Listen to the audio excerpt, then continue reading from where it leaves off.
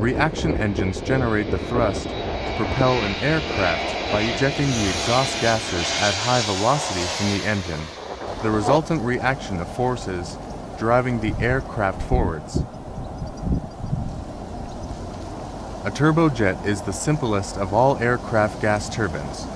It consists of a compressor to draw air in and compress it, a combustion section where fuel is added and ignited, one or more turbines that extract power from the expanding exhaust gases to drive the compressor, and an exhaust nozzle that accelerates the exhaust gases out the back of the engine to create thrust. When turbojets were introduced, the top speed of fighter aircraft equipped with them was at least 100 miles per hour, faster than competing piston-driven aircraft. Below about Mach 2, turbojets are very fuel inefficient and create tremendous amounts of noise. Early designs also respond very slowly to power changes, a fact that killed many experienced pilots when they attempted the transition to jets. The last airliner that used turbojets was the Concorde, whose Mach to airspeed permitted the engine to be highly efficient. A turbofan engine is much the same as a turbojet, but with an enlarged fan at the front that provides thrust in much the same way a ducted propeller, resulting in improved fuel efficiency. Though the fan creates thrust like a propeller, the surrounding duct frees it from many of the restrictions that limit propeller performance. This operation is a more efficient way to provide thrust than simply using the jet nozzle alone, and turbofans are more efficient than propellers in the transonic range of aircraft speeds and can operate in the supersonic realm. A turbofan typically has extra turbine stages to turn the fan. Turbofans were among the first engines to use multiple spools concentric shafts that are free to rotate at their own speed, to let the engine react more quickly to changing power requirements. Turbofans are coarsely split into low bypass and high bypass categories.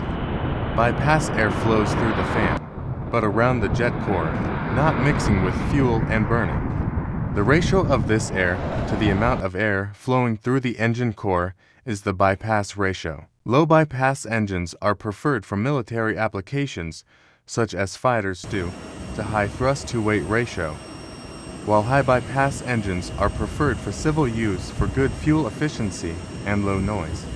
High bypass turbofans are usually most efficient when the aircraft is traveling at 500 to 550 miles per hour, the cruise speed of most large airliners. Low bypass turbofans can reach supersonic speeds, though normally only when fitted with afterburners. The term advanced technology engine refers to the modern generation of jet engines. The principle is that a turbine engine will function more efficiently if the various sets of turbines can revolve at their individual optimum speeds, instead of at the same speed. The true advanced technology engine has a triple spool, meaning that instead of having a single drive shaft, there are three, in order that the three sets of blades may revolve at different speeds. An interim state is a twin-spool engine, allowing only to different speeds for the turbines. Pulse jets are mechanically simple devices that in a repeating cycle draw air through a no-return valve at the front of the engine into a combustion chamber and ignite it. The combustion forces the exhaust gases out the back of the engine. It produces power as a series of pulses rather than as a steady output, hence the name. The only application of this type of engine was the German unmanned V-1 flying bomb of World War II, though the same engines were also used experimentally for Air's fighter aircraft. The extremely loud noise generated by the engines caused mechanical damage to the airframe that was sufficient to make the idea unworkable.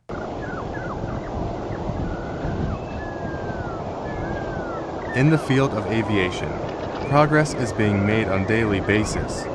A time will come when scientists dream of supersonic aviation will come true. Till then, see you in another video.